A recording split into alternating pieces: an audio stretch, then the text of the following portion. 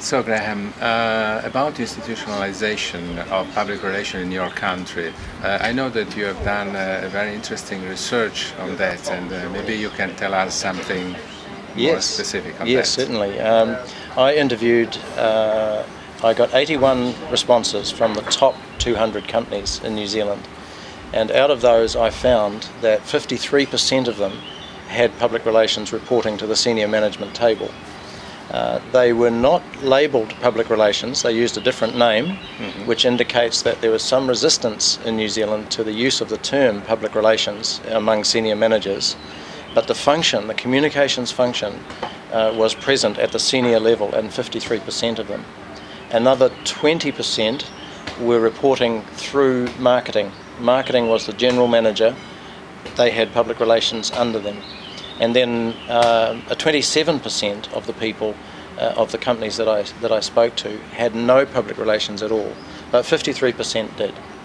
Yeah. That's very interesting. Also, when you mentioned that the name, the label is not public relations. Yes. But should it be communication? Maybe? Yes, communication. Sometimes a mixture. Communication and HR. Yeah. Communication and marketing. Yeah. Communication and strategic direction. Sometimes public affairs. There's a lot of creativity about what the label is, but it has the same family, communication. Yeah, yeah. It's interesting enough, in Italy, not one single company used PR in the label of the direction. Yeah. That's pretty interesting. Yes. Yeah. But the content is the same. Yes. And in your research, you found that public relation or communication, whatever, is becoming very strategic. Yes. The fact that they're reporting to the senior management table is very important for New Zealand because many of our companies are smaller by comparison with overseas companies. So for them to make a separate function for 53% of them, that's a very significant statistic for New Zealand.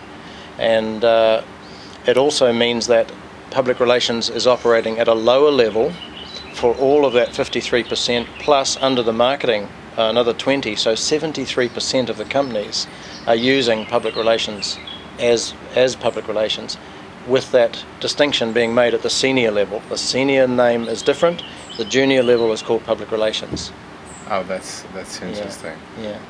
That's interesting. And you found you made also case studies in this research? Yes. And you found did something particularly interesting? Yes. Especially with the CEOs. I did some qualitative work with CEOs, and I didn't get to meet many. I spoke directly with 8 of them.